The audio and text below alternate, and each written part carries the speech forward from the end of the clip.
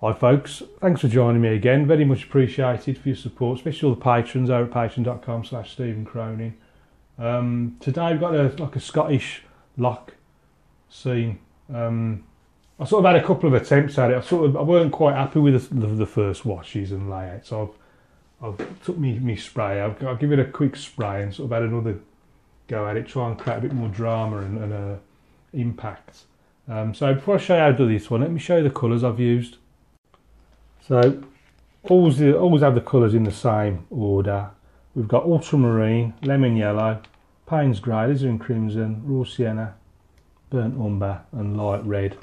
Most of it done with a big 8 brush, and then I've got a little flat brush there and a couple of riggers. I've currently got 4 books on Amazon. If you'd like to follow it in a sort of photographic format rather than the videos, just grab one at random. Each painting, take this one for example, this is Cuckoo's, not far from where I live, and then what I've done is there's the reference photo I used, and I just broke it down into a series of step-by-step photographs so you can just see the painting build up. So it's just an alternative to the videos if you just want to work at a sort of slower pace and just work it out just little bit by bit. Same format, all the books, just broke them all down into lots of photographs just to guide you through each one. So they're all on Amazon, you'll see the link below. Let's kick it off with some clean water, and then into that I'm going to go a bit of raw sienna and alizarin crimson, and then down the bottom part just use a bit of lemon yellow, a bit of ultramarine in there as well. So that's just a basic background flavour. Now then I'm going to go back up into the sky, alizarin, ultramarine. Let's try this sort of sky.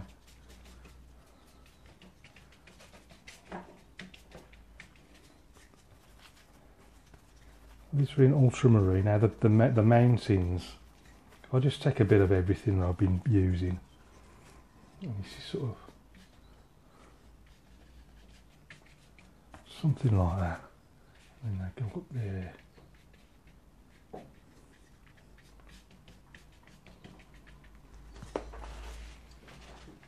It's just a few little clouds and things there.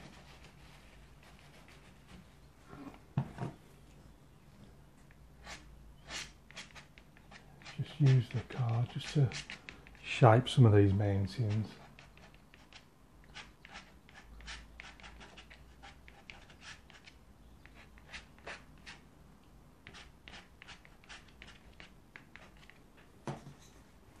And then what I might do is just use a damp brush then, just to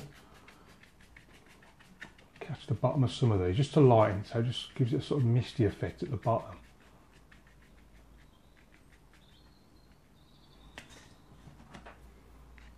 Watching some of that.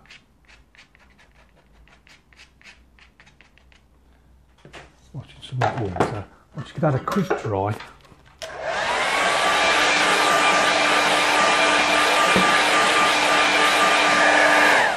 I don't want to dry it too much.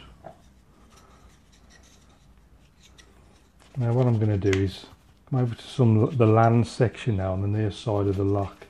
So I'm going raw sienna, burnt umber. This is cutting straight across there. A bit of ultramarine in there to darken it. See what I should have done, what I haven't done yet.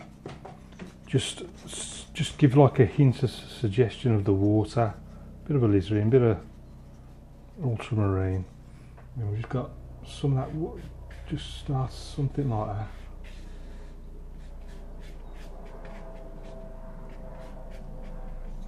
Well then, let's clean the brush again. So at least it looks now like there's water over there. So the first distant layer we're going something like that. Now I'm going for a stronger one. Doing a bit of brown, a bit of blue. Throw a bit of red into it as well. And this time we're going this way.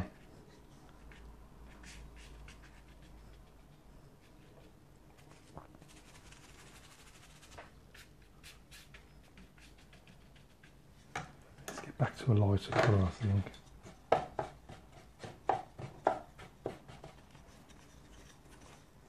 Back into a bit of raw sienna. I want to try and get a bit of variation now in this land. Make it look a bit interesting. So.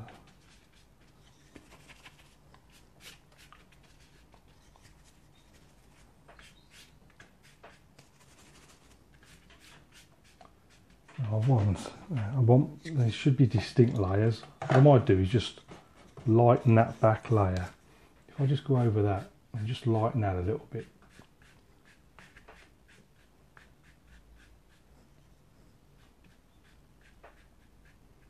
Something like that, and then I'll strengthen that one when it's dry a bit more.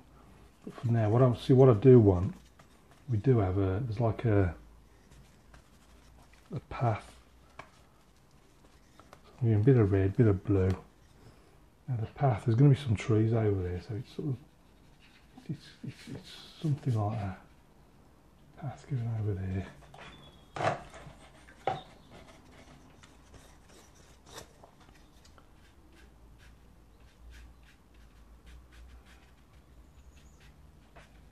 Just lighten that a little bit.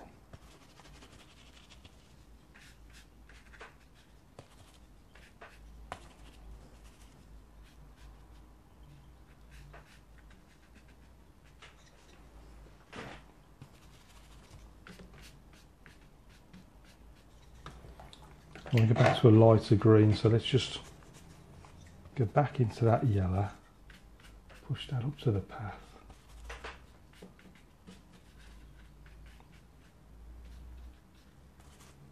Let's have a bit of grass on this other side as well.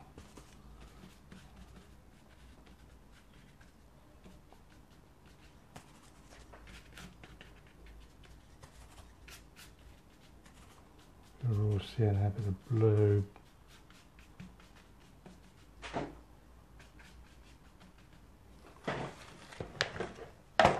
Let's just pull this tight.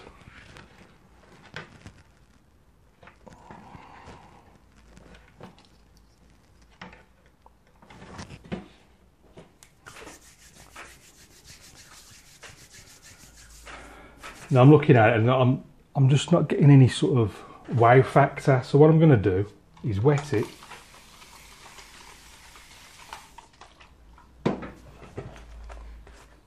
And let's go back into that sky and try and create a bit more drama because it just looks plain boring. Let's go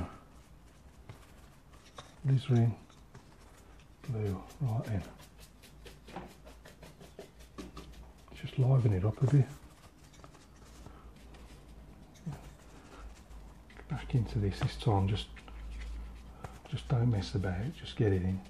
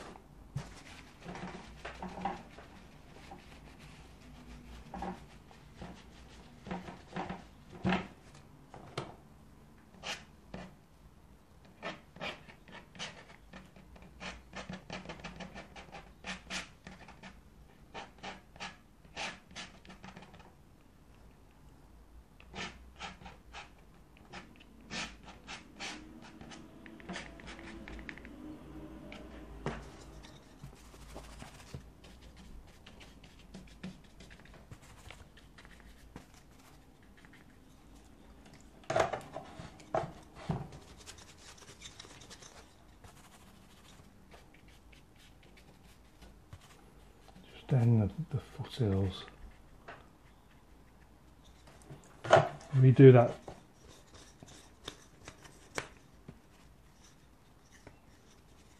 Just redo that water area. There's the water. Pop that back in.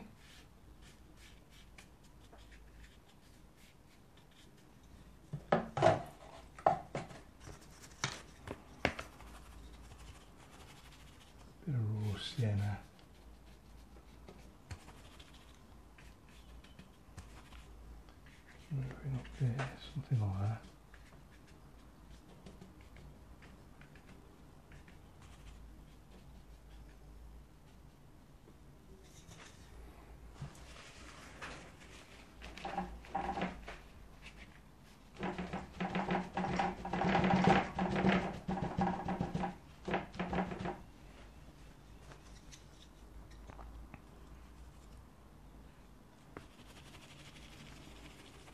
Another line there.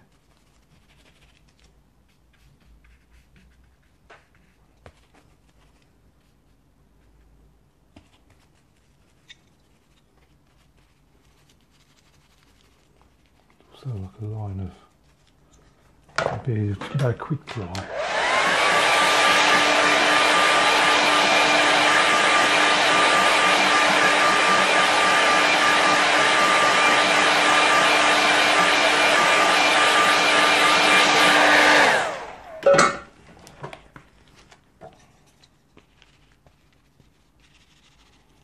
I want a really dark green here, so I'm using a bit of lemon yellow, a bit of Payne's grey.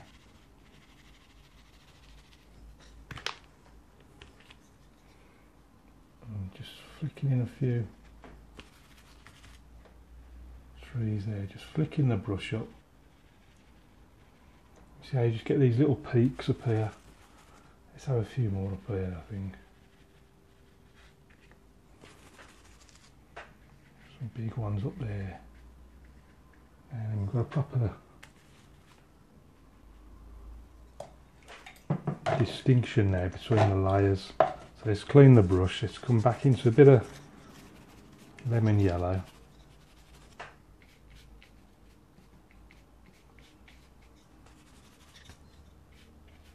So I'll just chop the base of those away, clean the brush again.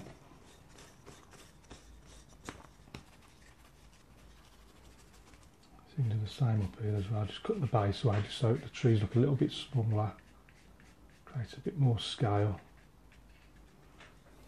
Bit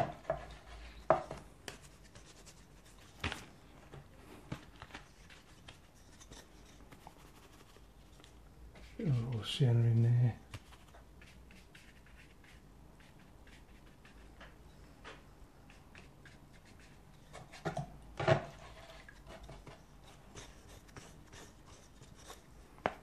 And then a bit of burnt umber, bit of light red, just pop that in over there. I think I just want to redefine where this path is. This time I might just go light. Let's just try light first.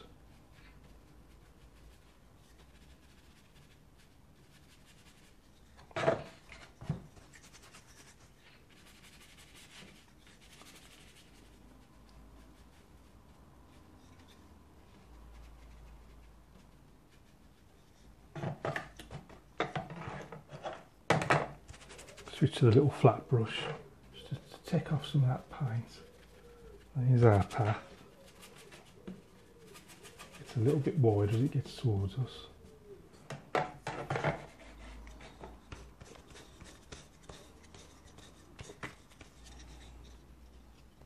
Bit of lemon yellow, bit of ultramarine. Let's just push that up to the edge of the path.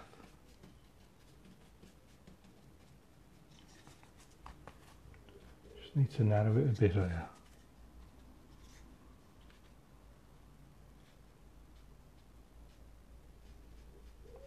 As it goes off into the distance, just to get the perspective right. And that sort of comes round like that.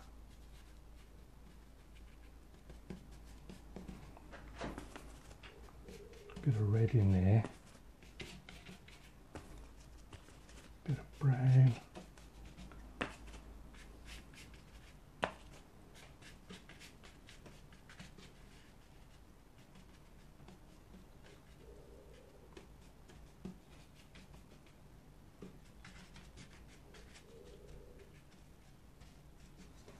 Let's just pull this tight so it's flat against the board, and then I might just scrape a few rocks and things along the path, the edge of the path, just see what it looks like.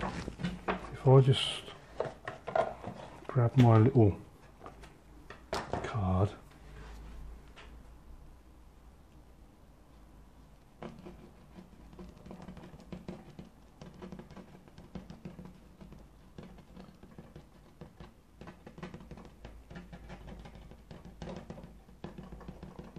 It gets smaller and smaller as they go off into the distance.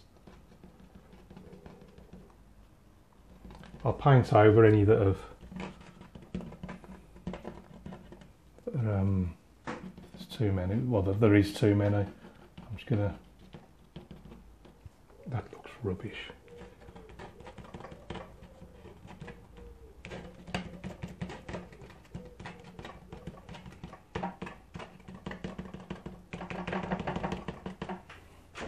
There's a load of rocks. If I just go over the ones where there's just too much.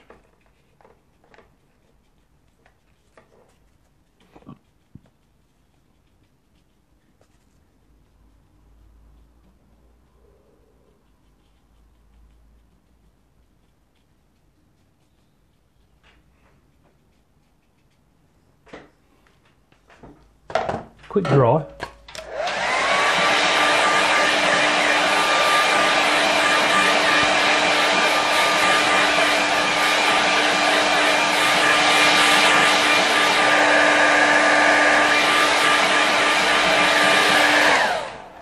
I get a maybe a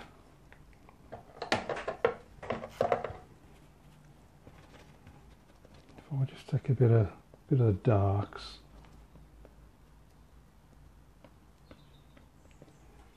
I mean, probably if I put some in some thick posts.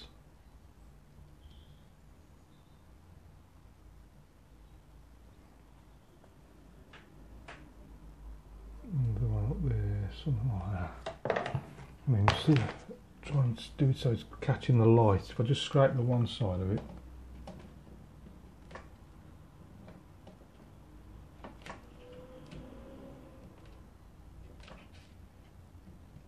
Just looks like the light's just catching the edge of the post, like that. On the other side, I'm just going to have like just a narrow little.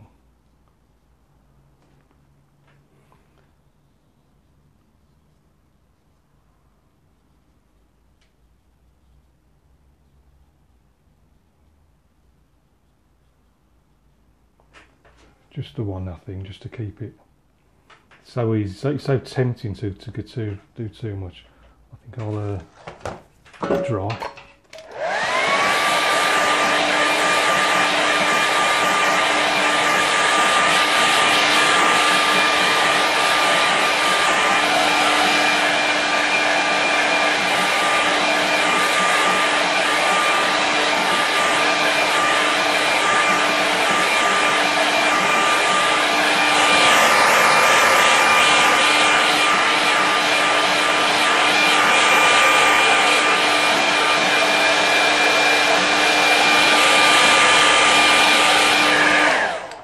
Want a little figure walking off into the distance, so I'm switching to the tiny little brush.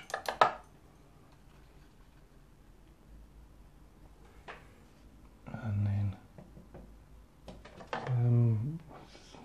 something about there, I think.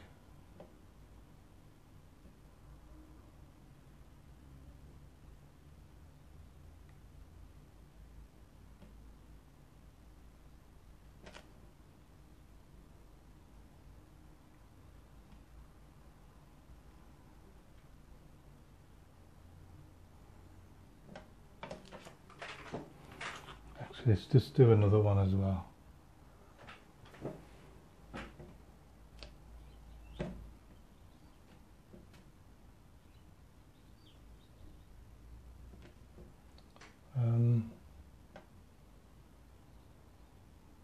No, I'm just going to have the one, I think.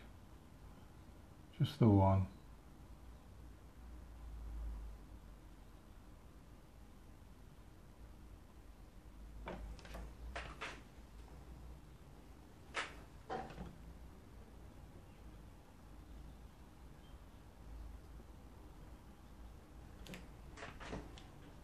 Just gives you like a sense of scale and things. I think I'm going to just call that one done now, I think. Just going to sign that one. Oh, that tree's in an awkward place.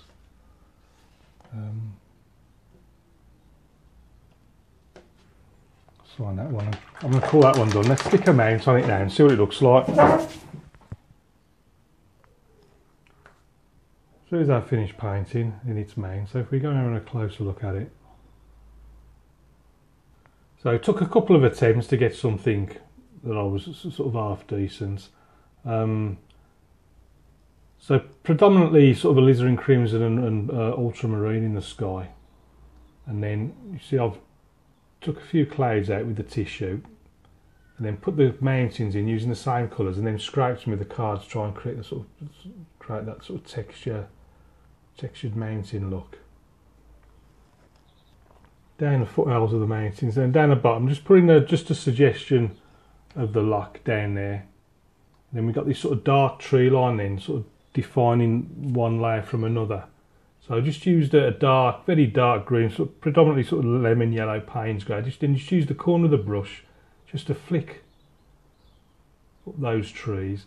And then once I'd done, they were bigger than that. And then I've just sort of used, I think it's just a bit of light lemon yellow just to sort of cut off the bottom of the tree, just to make them smaller, to make it look more distant, create a bigger sense of scale. The path itself was originally a different colour, and I thought, well, in the end I went for the sort of darks either side and gone for the light coloured path. Just again use the clean damp brush just to take out a lot of that colour. It leaves a little bit of the colour behind, so it's not totally white. There's a little bit of sort of colour variation in there as well. That's where our little man's leading off down into the valley beyond to the water. You see, scraped in loads of rocks and stones and things, painted over a lot of them. It's always so tempting to just keep going on and on and on painting these rocks. You can see, I used quite a thick bit of paint there and just scrape the sides with a card just to make it look as if the light's catching the side of those fence posts. And then on the other side, just fancy like a little mini tree. So I just use a dark mix and the rigger brush just to deliberately pop that right over into the light clouds beyond, just to get that maximise the contrast. So that's it for this one. I hope you enjoy that. Thanks as always for watching. Remember to join me over on Patreon if you want to see more. Post your own paintings and all that palaver. So all the books are on Amazon. Remember this as well as all the other paintings I do. You can see my eBay shop. All the links are below in the description. So keep practicing. If you've got any questions, please ask, and I'll see you again soon.